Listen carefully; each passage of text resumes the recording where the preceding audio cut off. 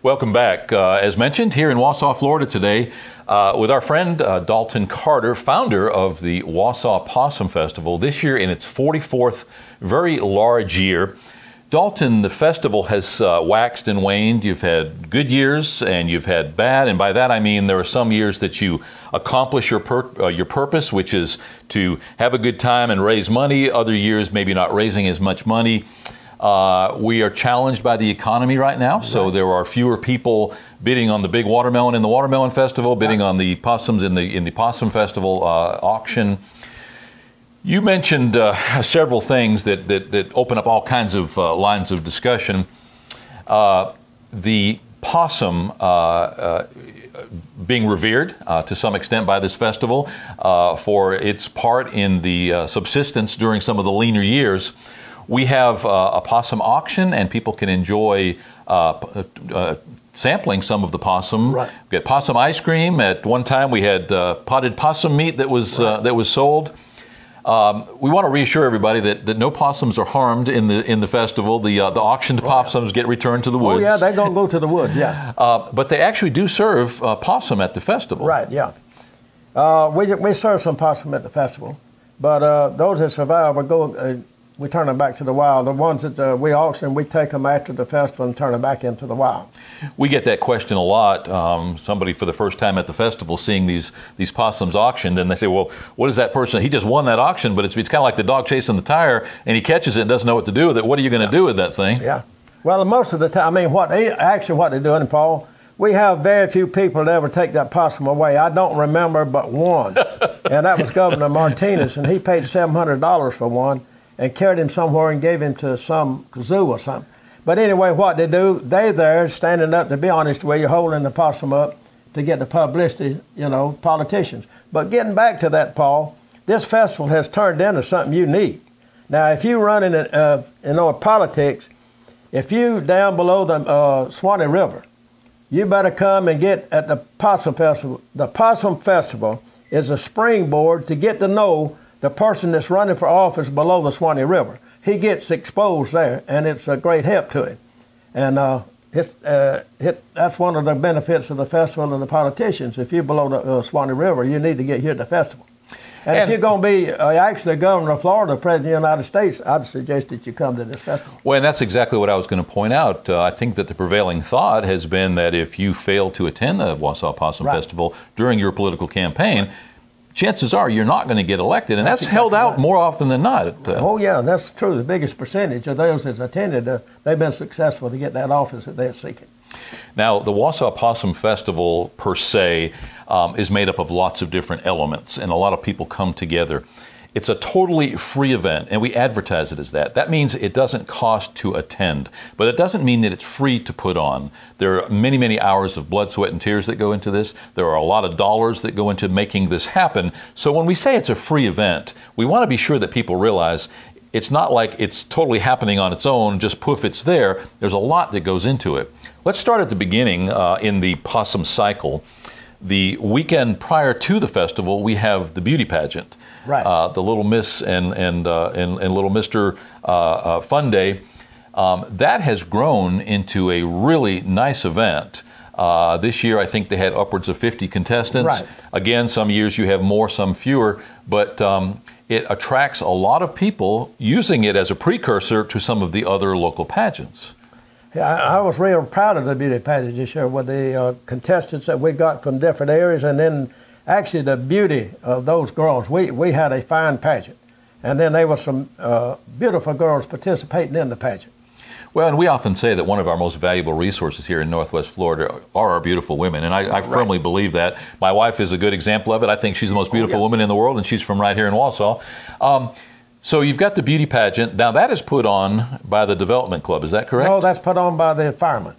So that is totally owned by the fire department. The Development Club. We do not have, that's not our responsibility. Okay. The possum auction is our responsibility, and the possum plates and the T-shirts.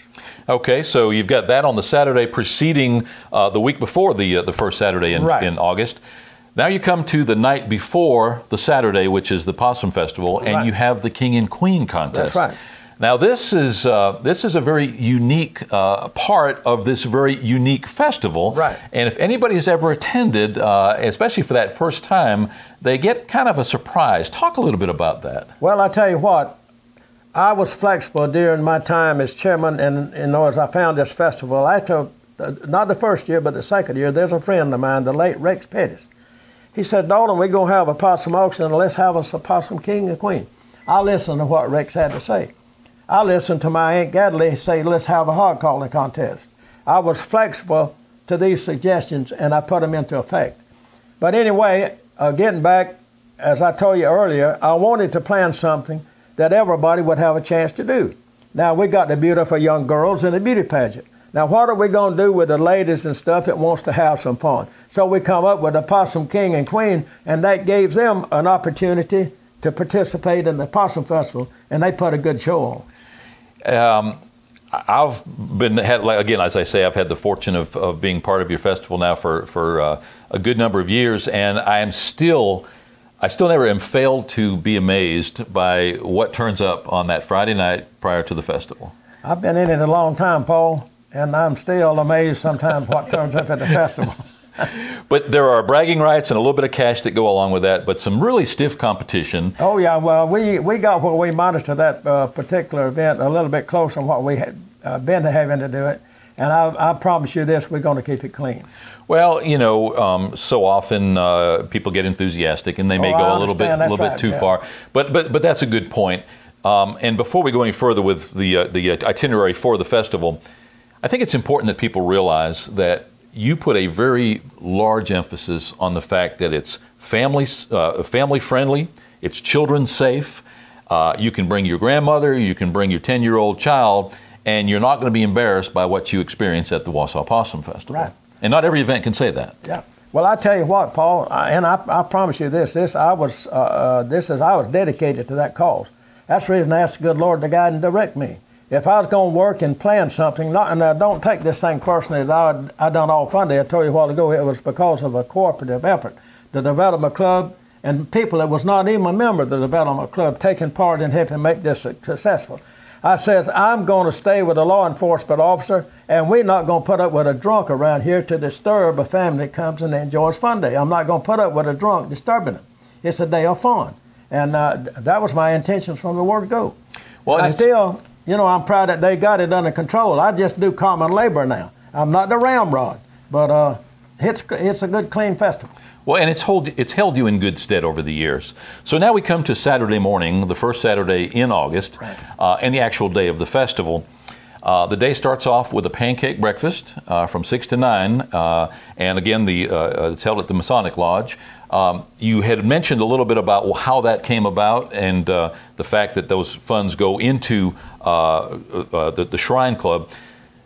Has the Shrine Club been here for the entire duration of the festival? The Shrine Club has been here ever since day one with the parade. And in fact, if it hadn't been for the Shriners with the first Fun Day, we wouldn't have had a very big Fun Day. But Shriners really helped make a parade. And I'm just proud as I can be about the Shriners. They helped make the parade. They here every year. But getting back again, Paul, to the pancake breakfast. See, Saturday morning, the Masons at the Masonic Lodge will have a pancake breakfast. Here again, this is something that they didn't do it, say, the first Fun Day, because later on, I don't remember what year, but they began to serve their pancakes, and we was proud to see that, because, like I said, it's a big festival, and they sell their pancake plates and put it in their treasure and disperse their funds as they see fit.